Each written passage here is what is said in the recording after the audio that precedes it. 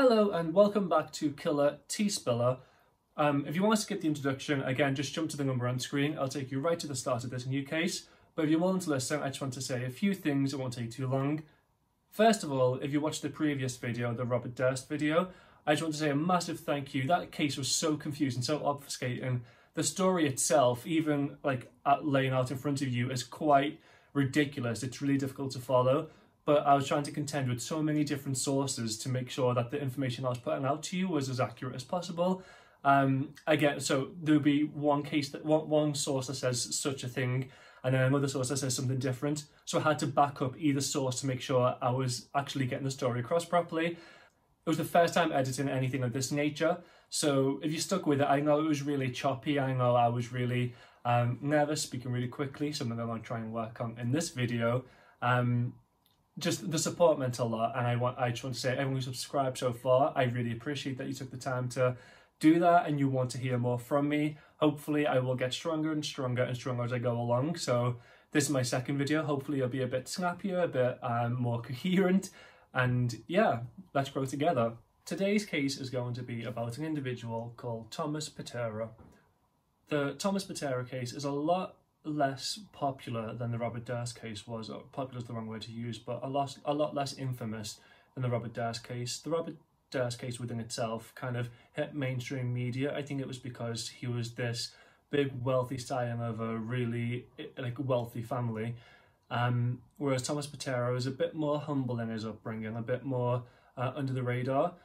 And also, Tommy Pitera case, he was involved heavily, as we'll find out in the video properly, in the Mafia, which in and of itself, you kind of sort of accept killing as part and parcel of that kind of lifestyle, which is true, it is. But the reason this person stood out to me so clearly was because he kind of veered over into the territory of serial killing.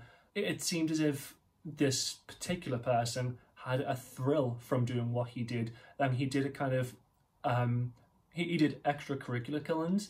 So again, we'll find out as we go along, but a lot of what he did, it seemed to be outside of the realms of what he was needed for within the Mafia. But we'll get into that as we go along. First of all, I want to talk about him as a person. So Tommy Pitera was born in Gravesend, Brooklyn, New York in 1954 on the 2nd of December. So Gravesend's supposed to be this really wonderful place. It's nowhere near as wealthy as our previous killers was, but by no means is it sort of stricken with poverty. From 1954 to now, it's had little bouts and little spikes here and there of crime rates going up, but in general, it's not a bad place to live. It seems to be very middle of the range, very safe, very comfortable place to live in. His father was Joseph Pitera and his mother was Catherine Pitera, and he was an only child. It was just Thomas. His dad had a very humble job. He worked in the confectionery industry, so he used to buy wholesale and then sell it off to other shops. And his mother worked generally as a housemaker. She was a stay-at-home mum. She looked after Tommy. There's not much to say about the family life within itself. It seemed to be quite a normal, positive, average, run-of-the-mill nuclear family. Tommy himself as a child was really diminutive. He was very dainty. He had a really high-pitched voice. And where he studied in David A. Booty High School, which was in Gravesend, he was particularly targeted by a lot of the other children there, which is really strange because a lot of the reasons they targeted him seemed to be things that were positive. I guess that stems a lot in regards to their jealousy or their self-consciousness. So they would pick him up because he had this, it's described as thick velvety black hair. He had these really piercing eyes, these high cheekbones.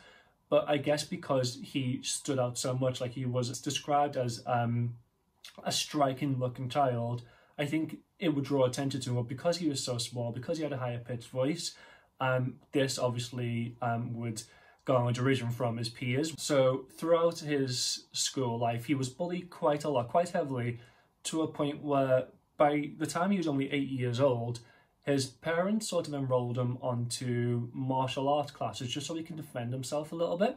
So the martial arts within itself was something that Tommy already had a fascination in. He was a massive fan of any TV program that revolved around martial arts. His all-time favourite actor was Bruce Lee. He was obsessed with Bruce Lee. He loved everything about him, all the movies, all the series. He just thought it was so wonderful, so exciting that this man was this unstoppable fighting machine. His favourite movie slash series was The Green Hornet, which is about this crime fighting duo. This was the first time that sort of Asian martial art was really heavily introduced into American mainstream media and into daytime TV. And Tommy Pitera was just blown away by it. He was looking at this and he was like, this guy is so handy, so useful. I think he was just so excited to see a different culture in this American TV show. You know, Bruce Lee was kind of the odd one out, as it were, like he was at school. And Bruce Lee within, and not only within this, Bruce Lee within most of his roles, he wasn't the sort of person who went out looking for trouble. He didn't star fight, he didn't go out wanting to beat people up. It was usually very reactive. And I think Tommy Pitera kind of idolised that and fantasised about himself in that position. So he wanted to be the person who, when bullies were coming to him, he could stand up for himself, he can defend himself, he can defend anybody around him. And I think it's important to note that Tommy, in and of himself, he really enjoyed movies just as a whole. Another movie to mention was called A Kiss of Death, and this was very foreshadowing. The movie was quite heavily revolving around mafia, gang life and whatnot. And one of the main characters in this, Tommy Udo, obviously same name, that's something that apparently Tommy was really proud of, really happy for. But he was quite similar in the sense of he wouldn't go out looking for fights, he wouldn't go out seeking danger, but he lived for revenge. And spoilers if you're going to watch the movie. And basically somebody snitches on him or somebody snitches on his affiliates and he wants to get revenge on this person. So when he goes to this person's house, the mother's there, and one thing leads to another. The mother's pushed down the stairs and killed. And I don't think particularly Tommy wanted to go and kill people's mothers, but I think he enjoyed the fact that this character was wronged and he took his revenge in his own hands. Again, I'm not a psychoanalyst, I'm not qualified to make any links here and there, but I do think it's important to see that this young, innocent, diminutive victim of a child romanticized the idea that you can stand up to the people who are oppressing you, can stand up to the people who are pointing you out. And that's something that he really applied heavily into his martial arts. So as he was training from a very young age, his sensei, the people looking after him, the people teaching him, they could see that he was really, really talented. And obviously from the age of 8 onwards, he's training. And this is something that he put his heart and soul into. He'd watch movies, he'd watch Bruce Lee in these movies, he'd try and emulate the stuff that Bruce Lee did, he'll play them out. And over time, he got competent enough to be able to stand up to his bullies. It wasn't so much a case of he was going around the school attacking them for the sake of, but bit by bit, he was slowly kind of eking out his attackers bit by bit, because he knew how to stand up for himself. He wasn't on the level of Bruce Lee or anything at this point, but he wasn't as much of a victim anymore. As time went on, as Tommy got older, obviously as he got a lot more comfortable with the fighting styles, he started entering competitions in and around Brooklyn and around New York, and he was doing really well. He was actually winning most of these competitions, if not all. I've seen a few sources say that he won every single one of them, but a few sources said that he won most. I can't see the actual competitions within themselves that he entered, but it seems to be the general consensus that this guy really knew how to fight. So as Tommy was getting more renown in the fighting scene, the martial arts scene within Brooklyn, within New York, with his peers, he entered a competition for kumite, which is K-U-M-I-T-E, and this is basically a form of fighting. It translates to grappling hands, but basically this competition was really difficult, really arduous, really testing of people's perseverance, and Tommy actually won the competition itself. And winning this competition was actually incredible for him because it landed him with a scholarship to go and study martial arts over in Japan. So he was over there and he started studying under the tutelage of world-renowned martial arts trainer called Hiroshi Masumi. Tommy was here for 27 months and he was training all different kinds of styles. It was really grueling training, but he managed to fly through it. He was constantly training very little in the means of breaks, and when he did have breaks, he was still trying to practice certain moves. He's actually been noted as one of the strongest students in this world-renowned master's teachings altogether. And obviously a big element of martial arts is how to use your hands, how to defend yourself, how to basically make yourself a weapon. But aside from that, Tommy also learned how to use katanas, tonfas and nunchucks. These weapons that he'd seen on TV, that he'd been fascinated with, that he'd fantasized himself using, he's actually now becoming a master of these things. I'm not sure if he actually requested to be trained in these weapons or it was part of the training regime. But either way, we know that after 27 months, Tommy Pitera was pretty much this incredible, unstoppable fighting machine. He loved Japan so much, he wanted to stay there. He actually tried to get a job in a chopsticks factory, which didn't go very well for him, and he had to move back to Brooklyn not long after. But that job within itself, given the name of Tommy Karate, not the fact that he was this master of martial arts now, but the fact he worked in a chopsticks factory. So coming back to New York, Tommy was like a whole new person. He'd actually grown his hair long to emulate his hero Bruce Lee whilst he was in Japan. This is something he kept for a little while whilst he was in New York, but ultimately he was no longer the victim. He was no longer the person people will look to, the person people would come and attack or try and take advantage of, because first of all, physically, he looked a lot more imposing. He was ripped, he was muscly, he was confident, he was a lot more cultured. He just, holistically, it seemed as if where he went, being this New York child who had been bullied and studied fighting to try and overcome the bullies, he was now just this general master, this human weapon. And with this confidence, Tommy started going to a lot more bars in and around New York. He wasn't really worried about a brawl breaking out. He wasn't really worried about anybody mocking him for his voice or anybody pointing him out in any way whatsoever. The bars that Tommy went to were Mafia owned, and sooner or later, Tommy Pitera actually crosses over this line from customer in these Mafia owned bars to actually being a part of the Mafia. He's got his stories, he's got his accolades. I mean, if I was in the Mafia, some high-ranking member, and I hear the stories about this guy who is a literal fighting machine, who's been over to Japan, he's studied all these exotic and incredible martial arts, he knows how to use certain weapons, he knows how to look after himself, he's basically a human form of a weapon. Of course you'd want him on your ranks.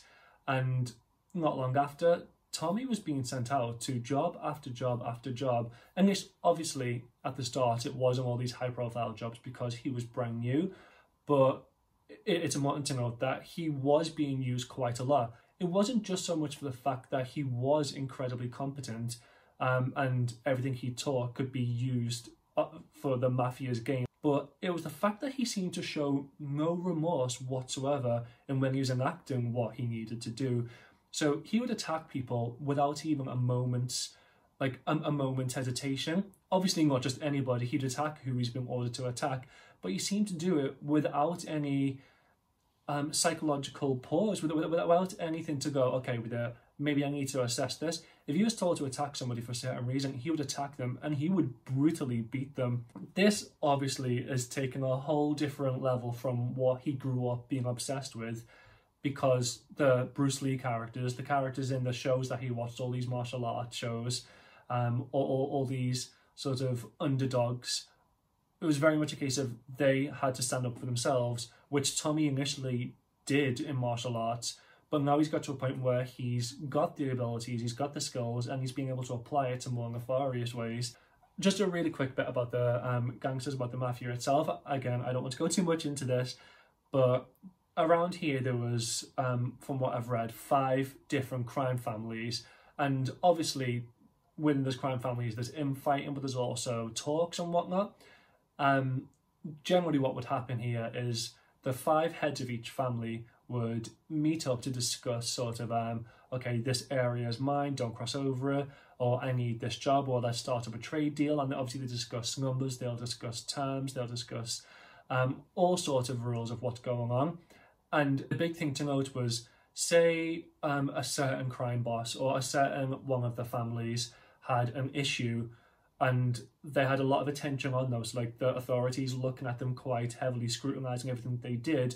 They could get in contact with head of the family of another crime family to do the dirty work for them. One of the main people who would be sent on these missions, as it were, was Tommy Pitera, and that's because even the other crime families had heard of this man. They'd heard of what he could do. They've heard of how vicious he was, how relentless, how brutal, how merciless. They knew that if Tommy Pitera was on a case, it was going to be done. It was going to be done effectively. And this is where we start crossing into the more insidious side of Tommy Pitera's nature, because when it got into killing, Tommy Pitera was no amateur. So I don't want to talk about all the Mafia deaths too much, because this would be a stupidly long video, and I want to focus more so on the deaths or the killings that are really important to the Tommy Pitera case in and of itself. But ultimately, without asking many questions, without really needing much, the Mafia knew that if Tommy Pitera was sent to kill somebody, that person would just go. They'll just disappear. Like, not even a case of, oh, he's dead, like the hit's been ticked off, we don't need to worry about it anymore. That person would just disappear, and that was it.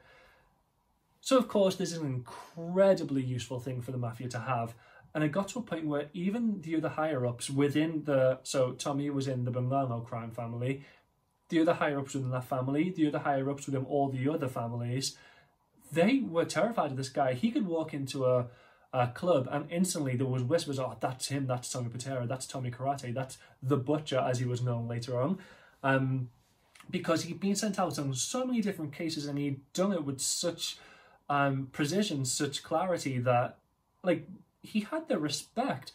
So it seemed as if Tommy Pitera had completely flipped the table from not only being this sort of innocent, easy target, but now he was a literal fighting / killer machine operating under the whims of the actual Mafia, which in and of itself is terrifying. By the time Tommy turned 30, he was pretty much a made man. Obviously it was in organised crime, so it's not the best way to be a made man, but he had no worries whatsoever in regards to finances. He had wealth, he had plenty of money, he had renown, he had respect. There was no way that anyone was going to challenge this guy. But because he was so well known, he was also getting a lot of attention from the police. But the incredible thing about this is this man was so intelligent. The way he would go about things was just so perfect, so meticulous, so crafty, that no matter how much he was watched, no matter what the police were trying to do to get this guy, not only the police, the DEA, the FBI, they were trying to get some sort of lead on this guy because they knew the name. They just couldn't link any of the deaths, any of the disappearances to him because he was so incredible, and that's obviously why the Mafia liked him so much. The way Tommy would go about these killings was really weird. Again, I don't want to focus too much on these killings, because and that's not me diluting the fact that he killed so many people, but just, I want to try and keep this video a lot more relevant so I don't go off on all these tangents like the last video. But so what he'd do was he'd either be in a pub, he'd find a pub that was very dark lighting, very, you know, seedy little pubs on the outskirts of certain towns, and most of the people who had a hit on them from the Mafia knew they were going to be attacked by the Mafia. Like, if you mess up in that lifestyle, you know that you've got something horrible coming to you. And what he did was he would go to these clubs where the lighting's a little bit darker. He would make, like, he'd sit in the corners and he'll obviously order drinks for this specific person he's trying to get a hit on. He'll watch them, he'll stalk them from afar. And it's incredible to see how much went into this. It seemed to him almost a game. He was a predator, seek and prey, and that's something he thrived on. He really enjoyed the fact that he's been assigned a certain target, and he was going to not only get that target, this target was going to evaporate. So he would, this all came out later on, but he would stalk the people he was supposed to be killing. He'll know the routine, he'll know the sort of bars they go to, and he'll kind of work his way into this routine. Two of the most notable things he did was he'll go into sort of the darker, more dimly lit bars, more seedy bars. He'd have drinks bought for the individual they're trying to attack. or at least he would bribe the actual bartenders in advance and be like, okay, when this guy comes in, he's getting more alcohol in his drink. So this person they're trying to kill are a lot less in control of their faculties than they usually would be. And Tommy Pitera will be sitting somewhere in the corner waiting for them to get to a point where he thinks they're sufficiently debilitated by the alcohol. And he'd approach dressed as a woman, so obviously be completely clean shaven. He'd pass a lot more than Robert Durst would, the ugliest drag queen on the island. That was Robert Durst. Tommy Pitera was a lot more of a chameleon. He had the high-pitched voice, which worked in his favour. So, but the person he was going to attack was already completely inebriated. Tommy Pitera's sitting there in this dark light, high-pitched voice, wig, dress, whatnot, probably makeup. And he'd flirt with them, he'd chat them up, blah, blah, blah. Then he'd take them away and boom, dead, gone, disappeared. I'm going to get into how he actually made people disappear in a little while, in just a moment actually.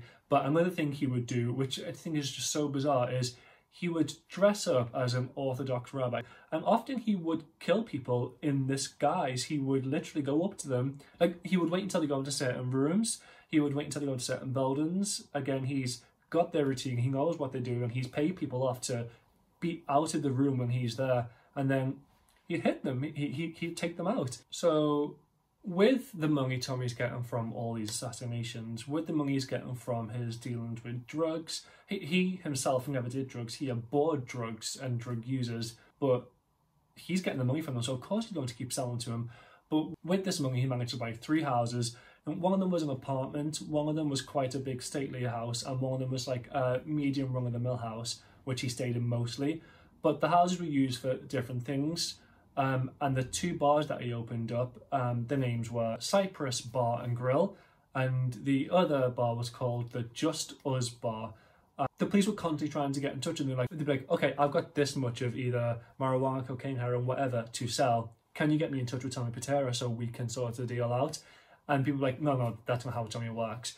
I can put you in touch with somebody who reports to Tommy, but there's no way you can go in there with Tommy. During this time, when he's sort of in this prime, Tommy actually met and married a woman named Carol and had 1 child with her called Charles Pitera, Charlie Pitera.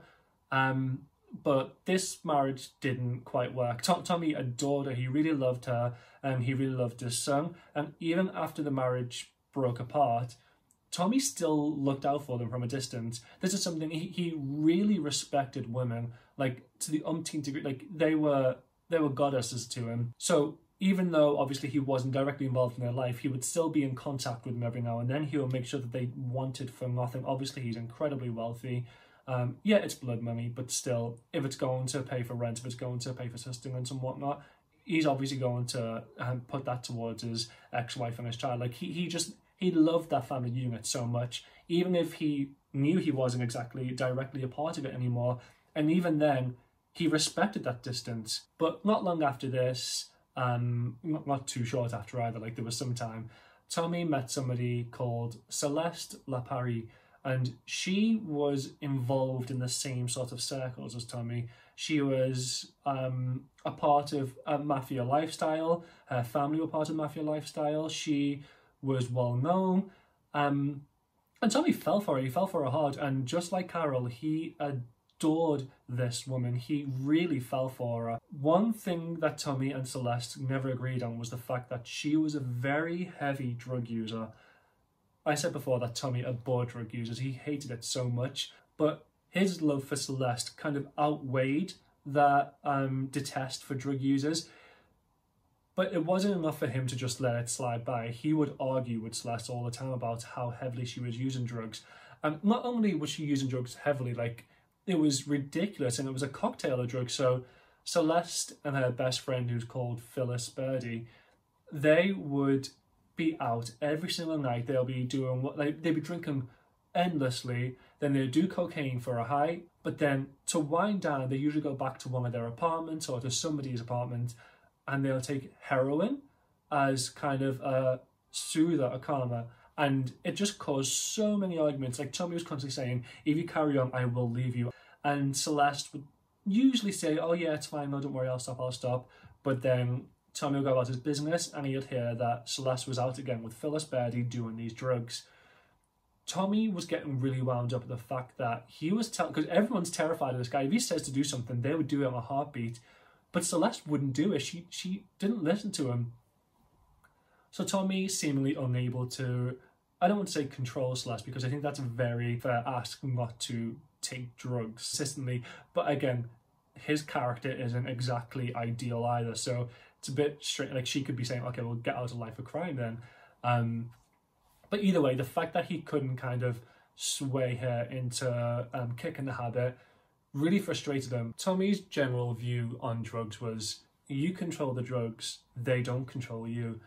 And obviously his wife is using constantly with this Phyllis Birdie. So he ends up setting a meeting for Phyllis Birdie after realising that there's not much he can do to take Celeste away from the drugs, or take the drugs away from Celeste. And he said, I've got the quote here, "I have a problem, I need your help. Celeste's drug habit is out of control. I'm not blaming you for anything, I'm not saying you did anything. All I'm saying is she can't control herself, and I'd really appreciate it if you made sure not to give her any drugs."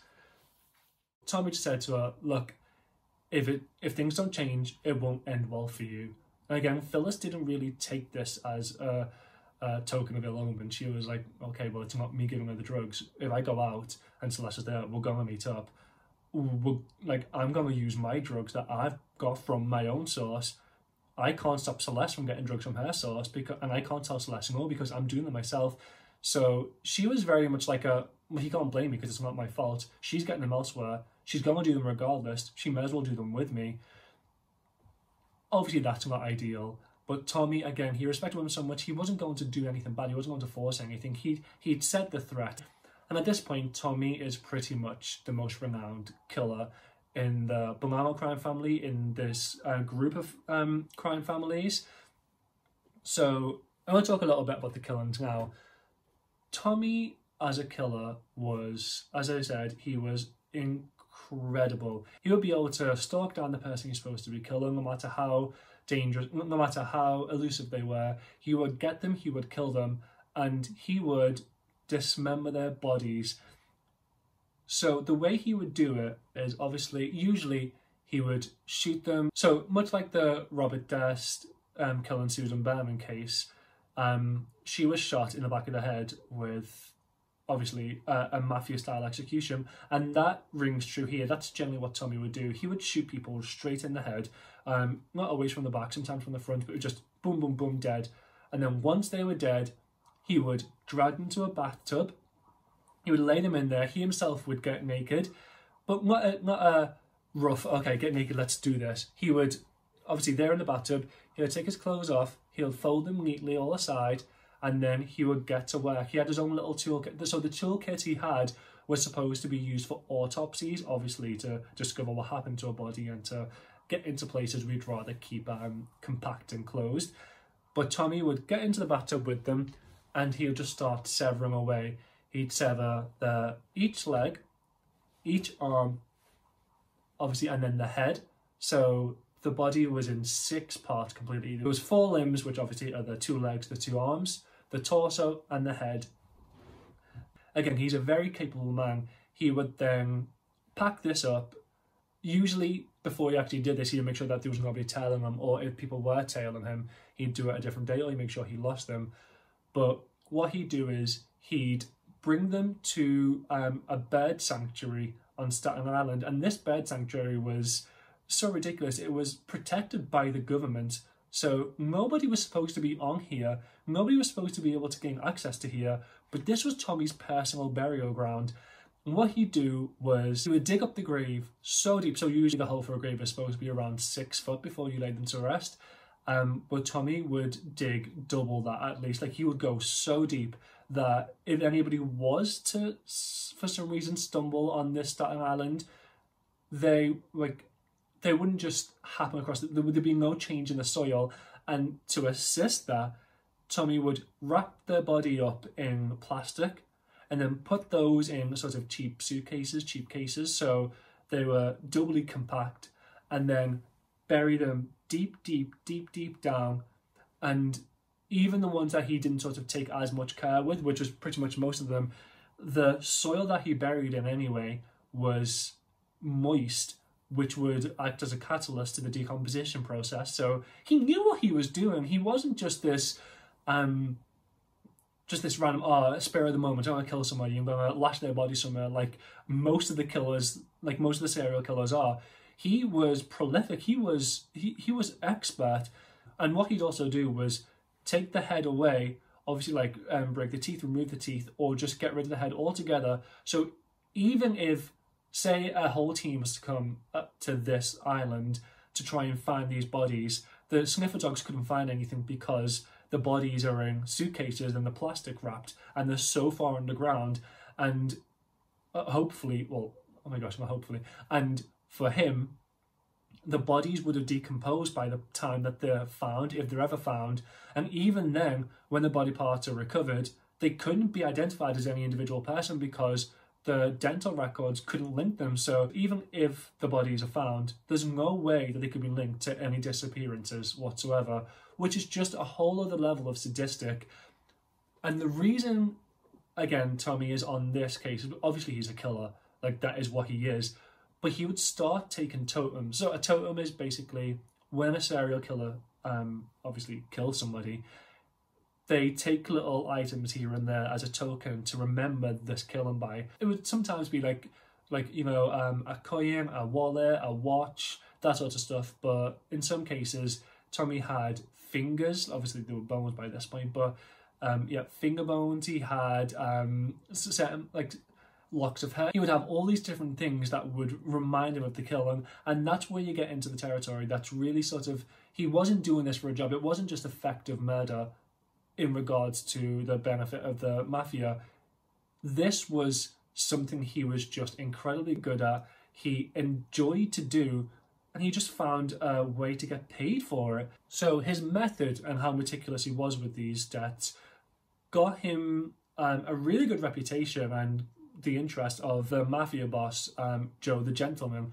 Now, Joe the Gentleman was called this because he was, again, there's a lot of stuff that have happened in the mafia side of things, which I don't want to get into, but basically there's been sort of uprising and mutiny and there's certain deaths with other heads of the bosses, and then there's been lies and agreements until a certain point. But basically there's this mafia leader called Joe the Gentleman, who's this very suave, very well dressed, very polite, very sweet, and has this whole other side to him that's just this awful, terrible, malicious, organised crime element. So this Joe the Gentleman, he wanted a snitch dead. Basically, someone snitched against his family, against something that they did, and he wanted them dead. Tommy Pitera wanted to be the person who goes after him, but Joe the Gentleman, even though he respected Tommy Pitera, he didn't know him well enough, he didn't know him personally. So Joe the Gentleman went for another hitman, and his orders for this hitman was get the snitch, take him out, bury him deep, which is Tommy Pitera's like staple. That's what people knew him for.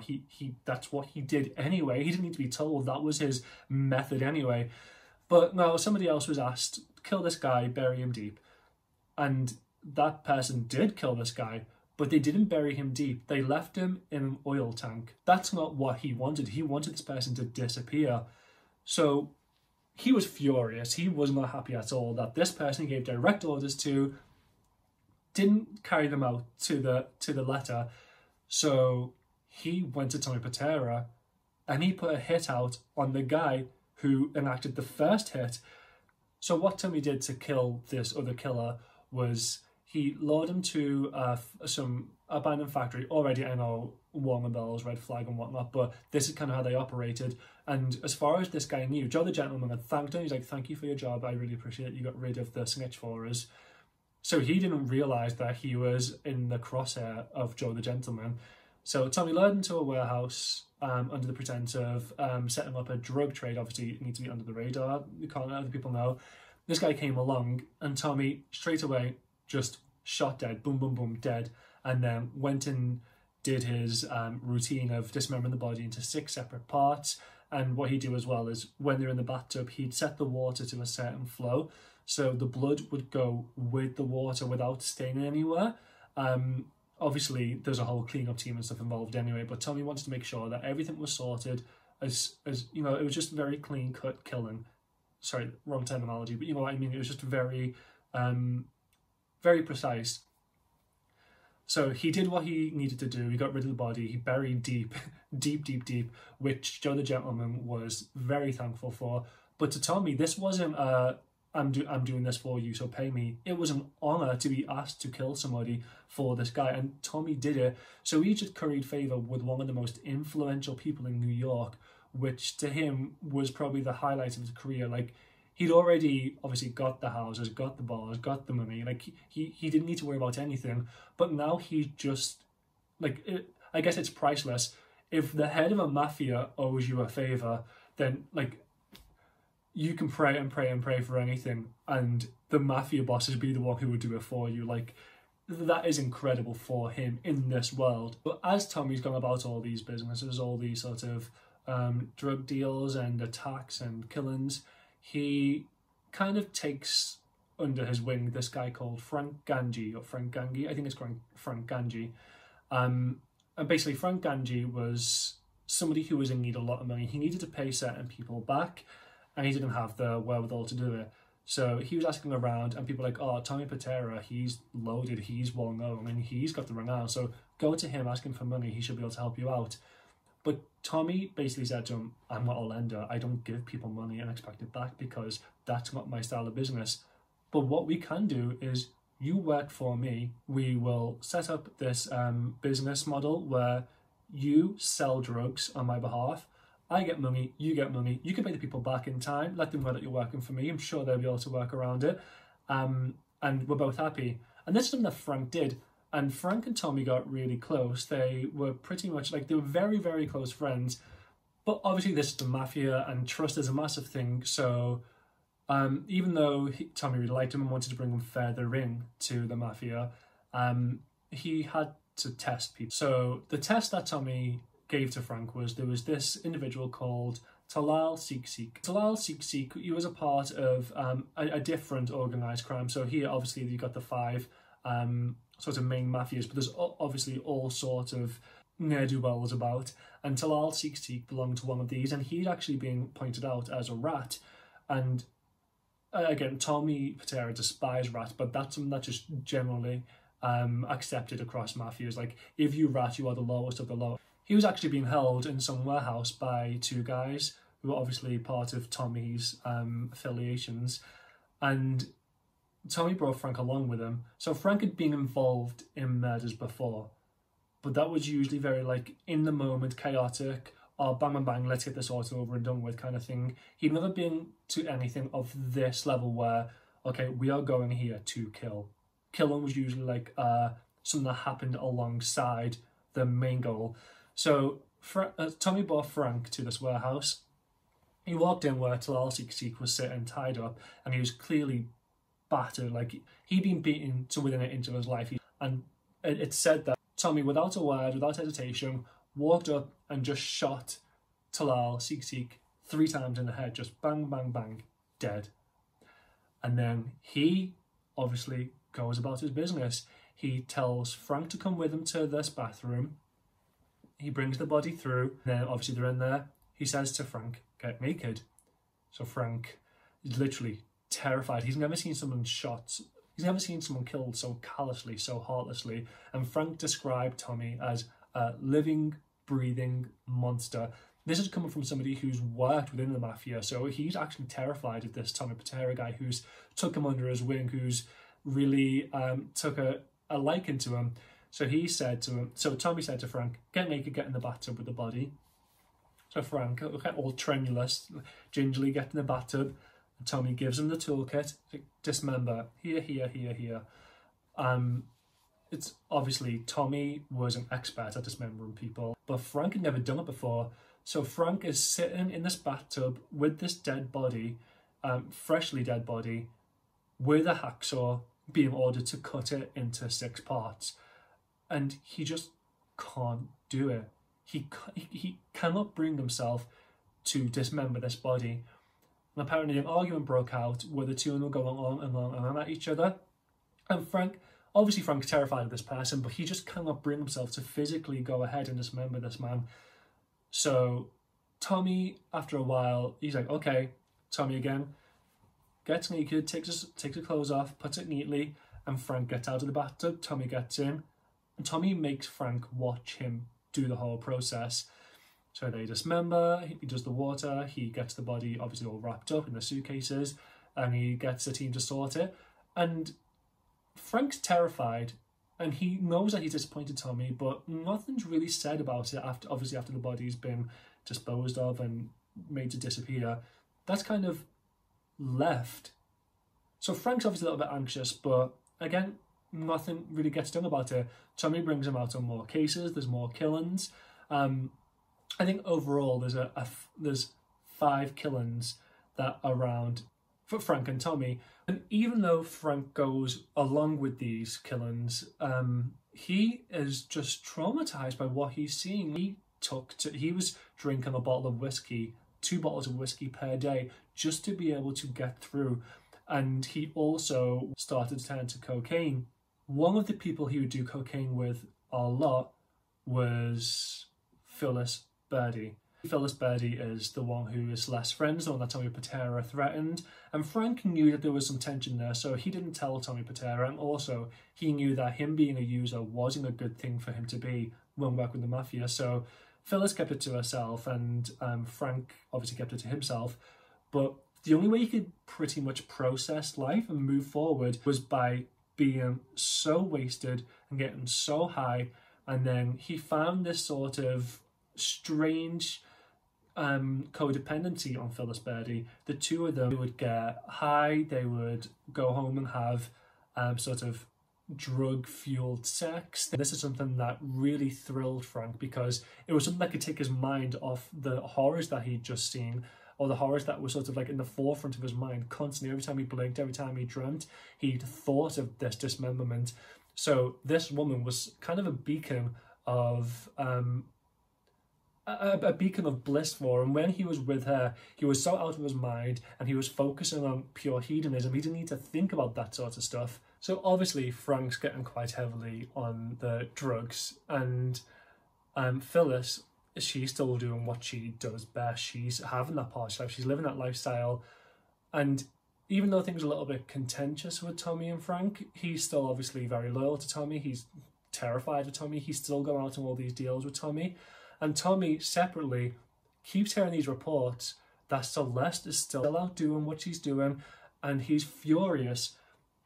So Tommy is fuming about this, and he's venting with Frank, and he's saying, I've told Phyllis this, I've told Phyllis that. So Tommy knows that Frank knows who Phyllis is. He just doesn't know their connection. So he's saying, okay, I need to do something to Phyllis, because Celeste is still going out, taking cocaine, taking heroin, and she's doing it with that bitch Phyllis. So Frank is obviously like, oh, no, wait, okay, do you know what, like, maybe let me talk to her. Tommy's like, okay, thanks, mate, you go and do that. And Frank goes to speak to Phyllis, and he's saying to her, listen, this guy is not to be trifled with. He's already told Phyllis exactly what he saw and how terrified he is of Tommy, but Phyllis doesn't care. Again, she's part of that lifestyle. She's like, what's he going to do? He's going to attack me. I'm literally one of them, like, mob. I'm literally in the mob myself. I'm knowing the mob. If he attacks me, he's going to be attacked. Like, she felt pretty much invulnerable, as well as the fact that Tommy was well known for never wanting to hurt any women. So she's just saying, she's being as petulant to Frank as she was to Tommy. And stupidly enough, even though Frank knew that Tommy was looking to really, like, again, he wasn't looking to kill Phyllis, but he was looking to severely damage her. She was on his negative side, which is not a good place to be with Tommy Pitera. But even though Frank knew this, and Frank knew that if Tommy found out about their relationship together, the fact that Frank had told Phyllis about the stuff that Tommy did, the fact that Frank was sort of involved sexually with Phyllis, that would be awful for him. And not only the fact that he was doing it, the fact that he was doing it behind Tommy's back, he knew that wouldn't do well. But regardless, that night when Frank warned Phyllis, he went back to her house, and they went ahead and did what they do best. They took cocaine, they had sex, and they do all sorts that Frank just really enjoyed, because he could just lose himself in the pleasure. So not long after Frank had warned Phyllis about Tommy's intentions, the two of them, Phyllis and Celeste, those two, were out on another night out. They, again, had their drinks at the start, took the cocaine to really enjoy the buzz of the night out, and then later went back to an apartment with a few others, and they all started taking heroin. Again, I've not taken heroin, I don't know the ins and outs of drug use, but what I know is when with any drug there's a purity level, and the higher the purity, the more dangerous drugs can be. Obviously you need to balance it out. Well, I say obviously, I assume you need to balance it out to get this perfect level of the drugs are potent enough to give your body some sort of reaction but not kill you.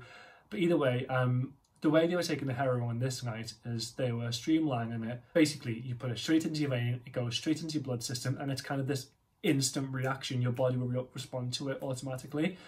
So there's this party, there's this drug-fueled party where they're all taking drugs, they've had the cocaine, they've had their night out, they're coming back to sort of chill and have whatever fun they wanted to have.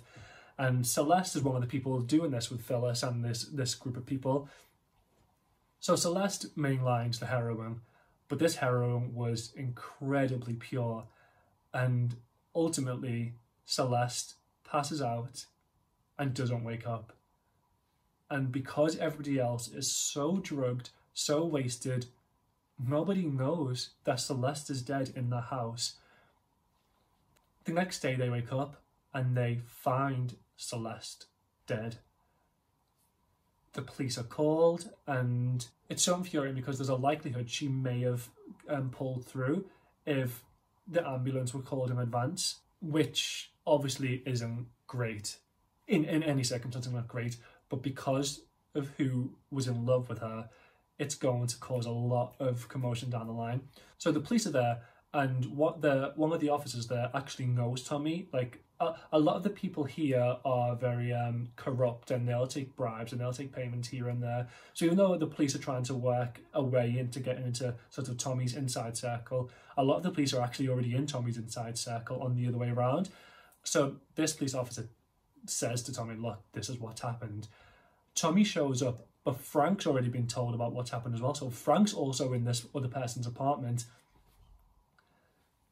Tommy's there, and apparently he went crazy, as in like not like just angry, like he was sobbing, he was heaving over the body, he was like cupped hands, shaking, he didn't know what to do, he was punching walls, he was pacing up and down, just outburst of anger and then tragedy, and then all this like this massive whirlwind of emotions. And as he's going through this and Frank's trying to calm him down, they've got other people in the apartment, like all sorts of officials, he sees Phyllis Birdie leave the bathroom. And when he sees Phyllis there, he instantly put it together. He's like, this is you. I'm going to kill you. So he tries to run to Phyllis to kill her. And it takes a few people to stop Tommy. And the police officer literally says to Tommy, you can't do that with me here. You know you can't do that. So Tommy leaves Phyllis with that last, I'm going to get you for this, and heads home. And as he's heading home, Frank's coming with him to calm him down, to placate him. Obviously, Frank's got ulterior motives here. His sort of, I guess, girlfriend at this point has just been threatened by the one guy he's actually terrified of. So as Tommy's in the apartment, he's furious, he's seething, obviously he's heartbroken, he's grieving, he's just dealing with all this. And what he says is basically, obviously he knows if he kills Phyllis, it's going to be linked directly to him. So what he does is he orders Frank to go and kill her.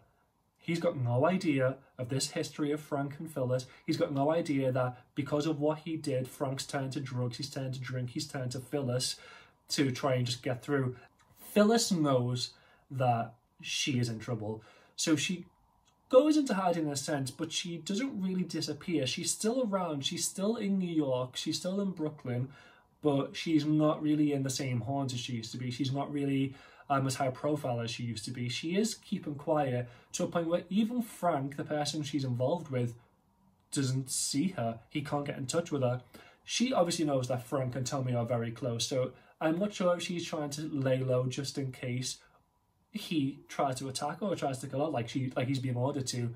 But either way, Frank is actually looking for her, and Tommy is constant on this. He's irate about it. He's persistent. Have you found her? Have you found her? Have you found her? He's trying to get in touch with all the drug dealers around Brooklyn. He's trying to get in touch with anybody who could have any link to Phyllis and saying, if you find her, let me know. I will kill her myself. Just let me know. Unfortunately for Phyllis, Frank actually did find her. He just ran into her casually. Well, not casually. He just ran into her sort of through circumstance. And instantly he's like, Phyllis, look, like, come with me. I need to speak to you. She's obviously a little bit cautious, a little bit tensive. She's like, oh, well, no, because you might stab me. But she goes obviously along with him. She's got the trust there. If they didn't have that history, then obviously she would back away. She'd be like, no, obviously, like, absolutely not. But because they do have this connection, she goes with him, and Frank is saying to her, he's going to kill you. You, like, leave New York, leave America, just go, just disappear, just please go. But she's still steadfast, saying, I wasn't the one given the drugs. It wasn't down to me. She's hiding, obviously, because she knows that Tommy's after her, but maybe she thinks it's going to die down after he calms down about it. But either way, Frank is persistently trying to say, no, look, you don't understand. This is your death if you don't leave now. And she doesn't. And for some reason, and again, I don't get what goes through these people's minds sometimes. I guess, I don't know, just take over or whatnot. And obviously Frank's still traumatized by everything that he's seen. And there's been other deaths and other murders and other... he's participated in other stuff with Tommy Pitera at this point. But he takes Phyllis back to his apartment and they start doing drugs. They're doing cocaine, they're doing heroin, they're doing all sorts. And they do it well into the night. So the whole night is full of just drugs and sex. Up until early morning, which they only stop because they run out of drugs. That's the only reason they stop. So what Frank does is, rather than falling asleep or going, okay, Phyllis, you need to go, they get in touch with a drug dealer that they know. And obviously, even though people are terrified of Tommy Pitera, there's obviously also circles who are loyal to each other. Phyllis and Frank go to this drug dealer's house and they're like, okay, here's the money, here's the drugs, go away. So the drug dealer goes away and leaves these to do their own thing. And they're having more sex, having more drugs, taking more drugs until finally Phyllis passes out. She's just asleep, she's gone. And Frank's sitting there like, what do I do? What do I do? Like I've literally got her here. She won't go. Tommy wants her dead. He's constantly asking me, have you killed her yet? Have you killed her yet? Have you found her yet? He's looking around everywhere. And while Frank's in this apartment with Phyllis in the room, the phone rings. This guy's obviously a drug dealer. His phone's going to ring a lot. Frank picks up the phone to be like, oh, he's not here. And he hears Tommy Pitera on the phone. Tommy Pitera's calling around the drug dealers, as he has been, looking for anyone who's had any connection with Phyllis. So Tommy Pitera is on the other side of the phone. He's like, Frank, what are you doing there? And Frank, maybe out of panic, maybe because he's like, there's no way out of this, just says, you'll never guess who's here with me. Tommy's like, who? What are you talking about? He's like, Phyllis Birdie is in this other room asleep. And Tommy's like, is she there right now in that other room you're saying? He's like, yep, she's here now. He's like, keep her there. Whatever you do, she does not leave that building. She does not go. You keep her in there no matter what. So Frank's like, okay. And instead of going to wake her up, like they could have staged something where he was overpowered or whatnot. No, he leaves her there. Tommy goes home. He gets his pistol. He gets his killer paraphernalia stuff together. And then he goes to this drug dealer's house and he sees Frank there and he's like, where is she? And Frank's like, she's in that room. Obviously there must be like this flurry of emotions going on through Frank. He's just not long had a full night and morning of drug-fueled sex with this woman. He has feelings for this woman. He's looked at this woman a lot for some sort of sanity, for some sort of solace, and he's just basically ordered her execution. So Tommy goes in there and straight away, no hesitation, no thought, much like the Talal Seek and probably every other murder that Tommy Pitera has been involved with, just shoots her dead. Boom, boom, boom. That's her life over and done with. That obviously is heartbreaking because she wasn't really to blame for Celeste's death. Like, yeah, she was there on the day it happened, and yet there's sort of impartial blame there. In a sense, if she could have done more to try and like sort of take away Celeste's take away Celeste's temptation to want to do drugs, but she didn't. But again, there was a lot of other people who were involved in this, and Celeste obviously would get drugged up with a few other people. It was just that because Phyllis and Celeste were best friends, she was the one who was taking the brunt of all the blame, which I understand, but that is incredibly unfair. So she's just been killed, and then Tommy goes about his business. He takes her to the bathroom while Frank's just sitting in the other room, just like panicking, going through his head, trying to just come to terms with what's just happened. So this apartment didn't have a bathtub, but it did have this oversized jacuzzi. Of course it did. So already Tommy's brought the corpse in there as Frank's in the other room just panicking, just stressing over the fact that his girlfriend, for lack of a better word, has just been killed. Somebody who just spent the night with, somebody he's been looking for, somebody who he's looked to for a lot of help, has just been shot dead and is currently in this oversized jacuzzi being taken care of the way he's seen other Mafia members being taken care of. As Tommy's working on this and Frank's kind of having this panic attack, Frank is called into this bathroom, and Tommy is only part way through the dismemberment process. So he's actually dismembered the head, so he severed the head and he severed her arms. And it's said that when Frank walked in, her head was staring towards him with one eye open, one eye closed, which is just like, I can't even imagine what that must feel like. Again, if that was just a dead body, if that was like an enemy of Frank, even that gruesome sight is enough to, like, just saying it is enough to make me go, oh, like, just cringe a little. But this was somebody he, I guess, loved. They were together. Like, not a sort of conventional relationship, but what is a conventional relationship? And now she's being dismembered in the hands of somebody who he's terrified of. So as Tommy is going about this, he starts speaking to Frank very casually about the bullets he used. And the bullets he used were called glacial rounds. And these bullets are, the way they're designed generally is for maximum damage of the human body. So the way the bullet works is it goes, so say the bullet goes in towards the body, as soon as it hits impact there, it penetrates through and then shatters and like sort of fractures into a loads of tiny pieces. So inside the body, there's just an area of effect. It's just this blast of shrapnel going inside you. So obviously, I guess you couldn't feel it because Tommy just shot her dead straight away. But as he's explaining this, he shoots Phyllis's torso 3 times again, just boom, boom, boom. As he's just explaining what these bullets do, I just can't imagine what Frank must have been feeling at this moment. And again, Tommy obviously dismembers the body. He does what he needs to do with it, and he brings it to Staten Island to do what he's doing. And Frank's just left. Frank doesn't need to come along to this. Frank goes, and Frank is so shaken up, like he is distraught, like he is a broken man. He was already terrified of Tommy. He's already distraught by the stuff he's seen, but by this point, he's completely just,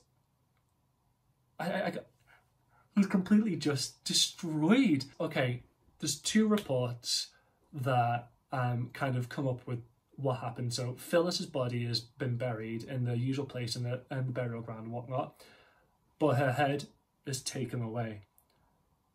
Tommy usually takes the heads away anyway. The reports that I've kind of sort of followed that are a bit more involved, who would have more of an understanding of what happened, or like one of them actually is involved in the Mafia themselves.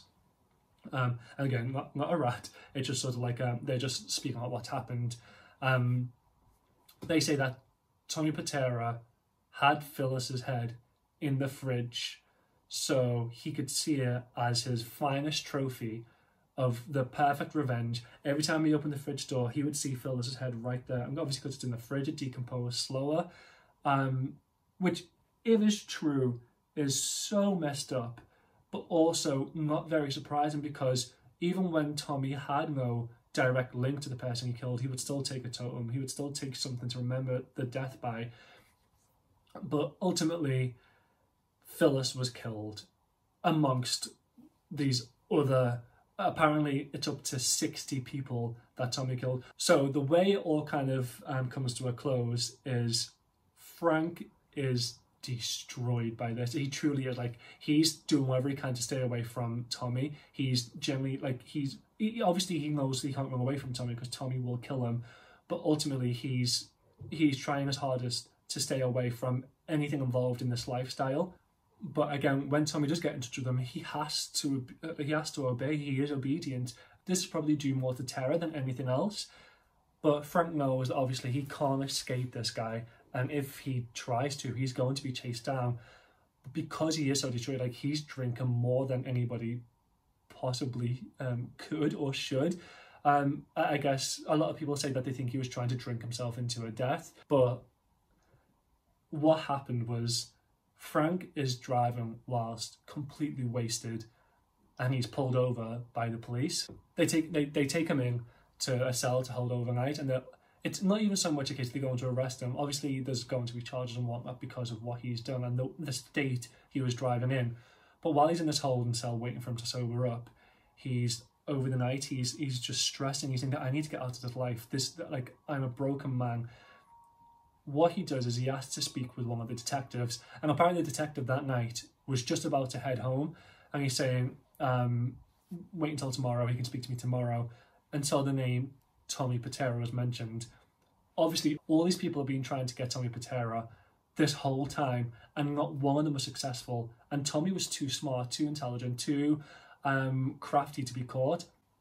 Again, in the Mafia, what they'll do is every 3 days or so, the mob members will have a different car, and as that car's sort of being taken, either painted, stripped, completely realigned, new license plate, so it's like a whole new car, they'll already be in this separate car. Like, there's this constant revolving doors of different cars, different houses, different places that they go to, so it's very difficult for the authorities to keep any sort of routine or to keep any tabs on them. This was back before technology is to the level that it is now, so it wasn't so easy to try and sort of like bug places or to keep tabs or to monitor things as is possible now.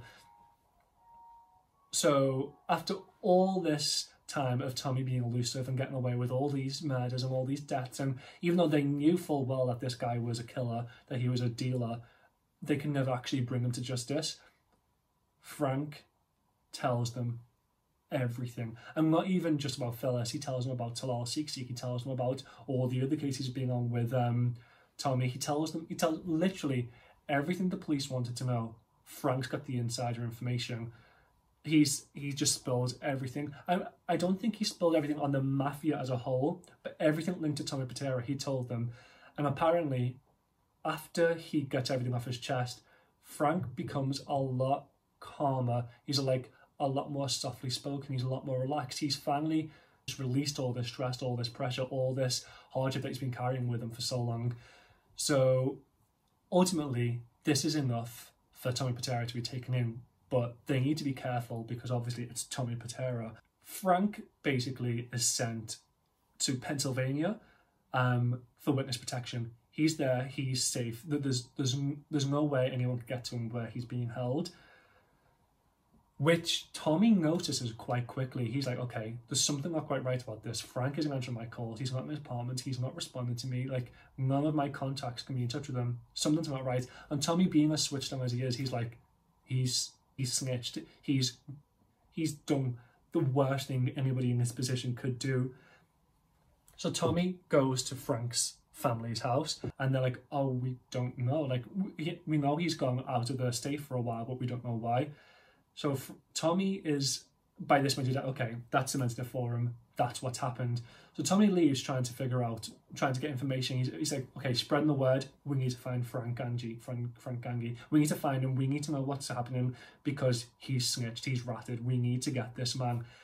And that day, the police, the authorities go to Frank's family, and they also remove them as well. They take them to witness protection, which is a good thing because that night, Tommy was going to go back to Frank's house and take the family as sort of kidnap them as leverage for Frank to come out of hiding. So now Tommy has no leverage over this except for the fact that every single person within the crime family, like not even sort of the main mafia houses, just everybody who's involved in organised crime are looking for this guy. Like he could have not stepped foot in anywhere in New York City without being seen by somebody from here. So it was lucky he was in Pennsylvania. But not even that, the network that the crime family could extend to was so extensive that it was reaching other states. All these people in this sort of underground business were looking for this guy. And as that's going on, the police have everything they need to catch Tommy Pitera. And Tommy Pitera knows this, so he's really laying low. The way they get him is just so ridiculous. So basically, Tommy, as I said before, he'd from a distance looked after his ex-wife Carol and the kid Charles. And he's obviously stopped off there, he's dropped off wherever he needs to drop off, and he's driving back. He's just listening to music, he's just chilling, he's doing his own thing.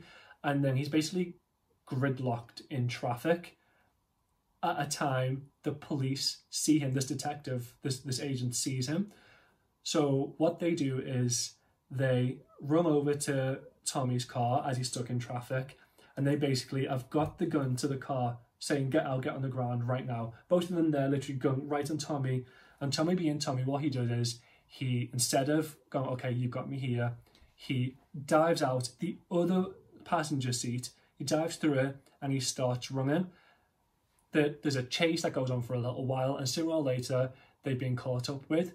And the way he's caught is Tommy falls face down into the asphalt. So he fully takes the hit there, and in that moment, because he's been fighting it, like obviously chasing, getting caught, fighting, chasing again. In that moment where he hits the floor and he's kind of stunned for a moment, they handcuff him, and then he's taken away. That ultimately wraps up this case of Tommy Pitera. I know it's a strange one because technically he killed via the Mafia, but the reason it piqued my interest is because it seemed like the Mafia killing was just a way to get paid for it. It's something he liked to do. He's in jail now. He's in jail for life, and he's being charged with 6 murders. So yeah, he's serving life in prison at the moment. And apparently, while he's in prison, he's reading a lot of books. He's responding to a lot of mail. He's still quite influential in the crime families, but obviously he's behind bars. He's in this whole time he's not ratted on any of the other Mafia members, which is they all respect him for. He's literally not said it. So they've got nothing from him. They tried to cut his time down, where they've offered him all sorts of privileges to say, okay, if you tell us this about this member of the family, or if you tell us something that we can use that will lead to an arrest, we will make things a lot easier for you. Somebody said no. And when they arrest him, they raided his apartment. In the apartment, I think it was the smallest apartment, they found all books on like the sort of effective ways to kill, all martial arts book, and books on sort of dismemberment, books on autopsy, like the way to really sort of deconstruct the body in the cleanest way possible. So this shows that Tommy wasn't just a career killer. He found this fascinating. He did study and research into this. He really enjoyed what he was doing, which is so disgusting. Frank Gangi, this Frank guy is again still alive. Apparently he still lives very much under a new name. He lives away from everything, but a lot of this era has died down. So he is known by some people, but nobody's really gone out to hit him anymore. Apparently he did get time in prison for taking part in these killings, and he also asked for a reduction of the case, which was refused because he did these things, and it seemed to a lot of the people there, including the judge, including the jury, that he was doing this, 1, because his girlfriend died, and 2, because he was fearing for his life. That's why he ratted out. But yeah, he's still alive. He actually, there's a book about this whole thing. I can't remember what it's called. I'll put it up on screen so you can order it if you want to. But he actually spoke to the author of this book. A lot of the information that I've been given has come from this book. A lot of the information that the book was based on was what from Frank's told him. But yeah, as it stands, Tommy is in jail and Frank is out now. Okay, so ultimately that's that case over and done with. It's a bit more streamlined, although I'm still getting used to how to actually deliver these cases in a more coherent way. Like, chronologically, it doesn't really work. Say, okay, from this point to this point, I try and stick with chronology as much as I can, but there's certain things like, say, I want to talk about the fact that when Tommy was dismembering bodies, he'd studied this, but that happened later on. So I can't say too much, because if I said that, then you know his apartment's been raided, so you know he's been arrested. Obviously, it's not a case of I want to increase the suspense, because it's not a sort of a thrilling story that I'm trying to tell you in a sense to like get some sort of reaction. I just want to sort of deliver the story as best as I can, but in a way that's interesting for you to actually receive it. So thank you so much for being so understanding and so supportive with the previous video. Hopefully I'll get that same reaction with this video. Hopefully you've seen some improvement. As I said last time, what I do sort of, and what I want to do in my life is write. I've already got a book out called The Catalyst, where if you Google or go on Amazon, type in The Catalyst Project Walker, it should come up. If you want to purchase a copy, please do. If you ever want to review a copy, just send me a message. I'll get you a book sent by my publisher, which would be incredible.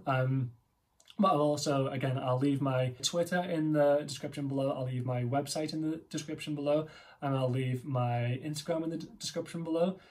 They're all personal websites. It's nothing to do with this killer, T-Spiller, specifically, but my last video, obviously I'm just starting out, but already my website's had more views from the last video than it, like in 1 week, than it has in any sort of contained time frame whatsoever. So I really appreciate whoever actually went onto the website and read anything. Please, again, feedback is so important and so incredible for me. Like, it really helps me improve in a lot of ways. I know my writing style isn't for everybody, but I like to play with different writing styles. If anybody wants me to tackle a certain writing style or a certain theme, please let me know. I love any ideas. I will credit you, obviously, when I actually start putting these stories up here. And also, if you've got any case you'd like me to look over, please, by all means, either send it over via the website, which has got a contact me section, or message me on Instagram, message me on Twitter, give me a follow. Just tell me that you follow me from the YouTube video and you would like to either give me some feedback on a story, you've got an idea for a story that you want me to write for you. Again, completely free. I just want to create more and more work, and you will get the credit. Yeah, just thank you so much for being so supportive. Thank you so much for watching another video of mine, and thank you so much for either subscribing, and yeah, I just really appreciate it. So hopefully next one won't be as long as this one took. Again, I've got no routine, I've got no schedule that I need to stick to, so I'm just waiting to find a case, doing the research as and when I can. But thank you so much for joining this episode of Killer T-Spiller, and hopefully I'll see you next time.